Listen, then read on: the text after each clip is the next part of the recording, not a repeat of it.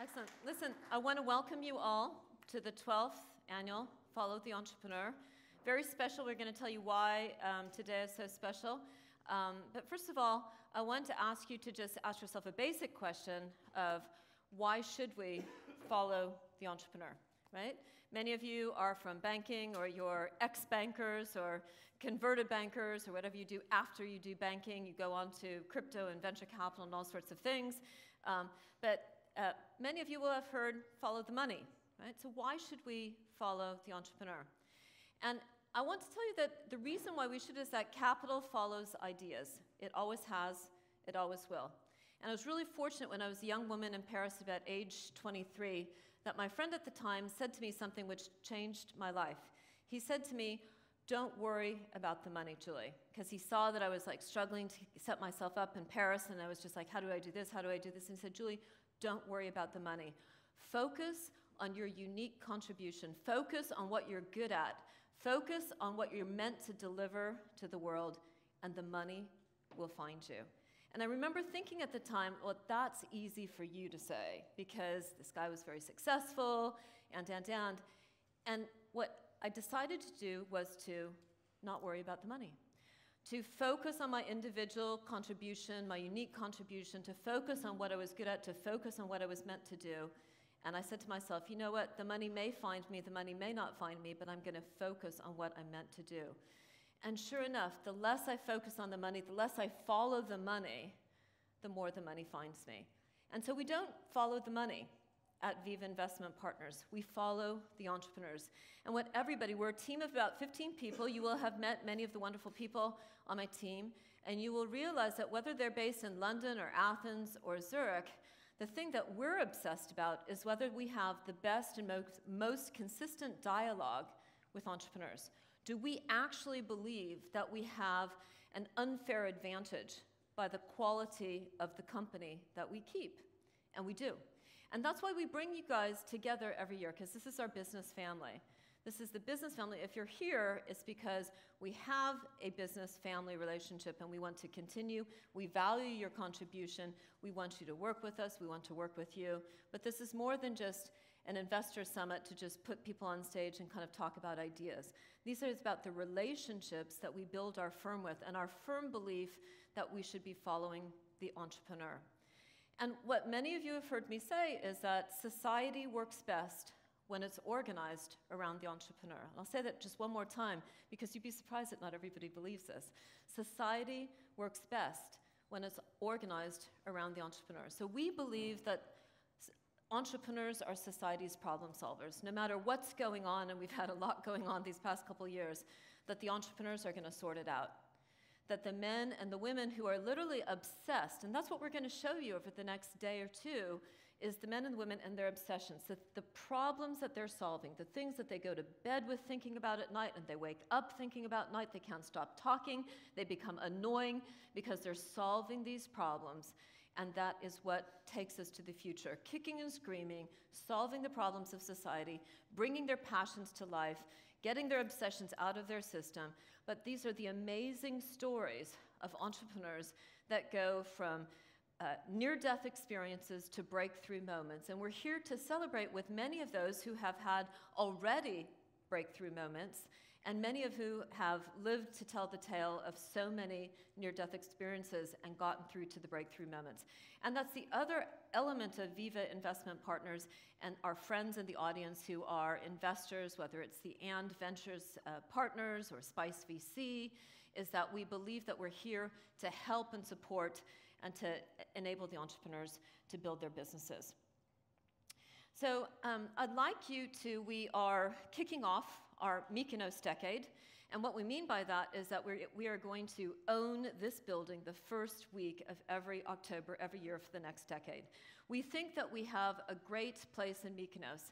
Many of you know that I bought a place in Kia last year. I love Kia, love Greece. I came in 2013 because my book, Welcome to Entrepreneur Country, had been translated into Greek by a lovely woman by the name of Alexandra Vovolini at Economia.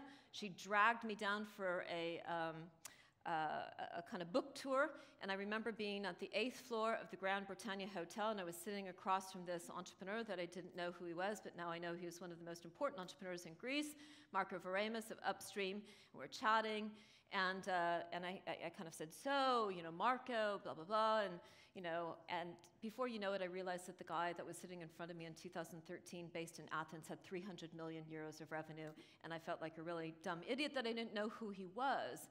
And I said to him, how many entrepreneurs in this neck of Europe have businesses the size of yours that are scaling, that are creating new paradigms, defining industries, and so forth? And he says, well, I don't know, Julie, about 3 dozen. And I realized that I fundamentally didn't understand one of the key quadrants where I should be having conversations with entrepreneurs. And I decided that night that I was going to be spending a lot more time in Athens. And so I did. And for those of you who know a little bit about the story of Greece, in 2013 and 14, things changed in October 2014. So all of my plans about doing what we're doing today with VIVA Investment Partners kind of had to put on hold for 5 years while things worked through the system and we got a different landscape in place. And I came back in November 2019 because there was a very important shift in the landscape and the platform that Greece became in late 2019. For those of you who haven't listened, this is my only plug, but I'm gonna give you a good one here. If you haven't listened to the Prime Minister of Greece's Independence Day speech, the Greek Independence Day speech, find it on YouTube and watch it. For those of you, my friends, Mark and Michael in the front row here, who work with entrepreneurs, branding, and helping them with reputation, the Prime Minister of Greece, Mr. Mitsotakis, said the following, and it sounded like the CEO of any startup company. He said he was addressing his countrymen, he was addressing the Greek diaspora, and he said, something good is happening in Greece, and I invite you to believe that something good is happening. And I tell you, I think he had me right there. I thought that it was incredible to hear a prime minister of a country tell his countrymen, there's something good happening here, and I need you to believe. The campaign that Greece is undergoing right now is fun to be a part of. For VIVA, we're a happy Swiss corporation. We have operations in the United Kingdom, we have operations in Switzerland. We work with entrepreneurs around the world. We've had people come in for this conference from 20 different jurisdictions and nationalities. We're super happy to have feet on the street in Greece in the form of Anna Takvorian and Chris Dulke, who are here, and many of you know them, to build out our platforms. We have one platform called Kia Naissance, based out of Kia, where we're looking to do. Kia is right south of Athens, just a short 30-minute ferry, 20 minutes from the airport. We're hosting entrepreneur events there in June, bringing entrepreneurs and investors together, using it as a test pilot zone, creating production facilities for some of our companies. We're going to be part of the build-out of Kia. Tomorrow morning, you're going to hear from Miltos, who's opening up the one and only, just down the road from where I live in Kia, although there are no roads, but we'll talk about that tomorrow morning.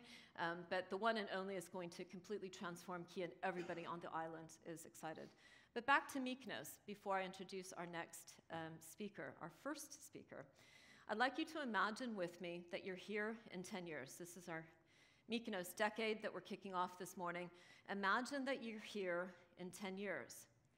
And instead of Mykonos kind of coming to the close, because Mykonos shuts down in the mid-10th, 15th of October, it changes. This is a platform, it's an island which is really alive and kicking, and a global place to meet for 6 months.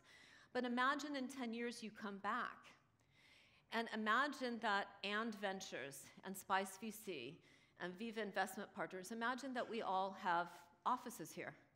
And imagine that there are some 200 entrepreneurs that native have built their Vashi businesses and Drive Software Solutions and all of the different businesses, and people think not just that it's a great place to go on holiday, and there's not just this discussion of remote working and anybody can work from anywhere, but actually that the problems have been solved. The broadband is sufficiently, consistently outstanding that you could actually build a business from one of these islands, whether it's Mykonos or Kea or any of the others. Imagine if the whole idea of living on an island was different than what it is today. That's just one problem that we are focused on and fixated on, is that I would love to think differently about the way that I work and live. Right now, there are just issues about living out on the islands and building businesses, but I invite you to imagine what that could be like and to help us think about that.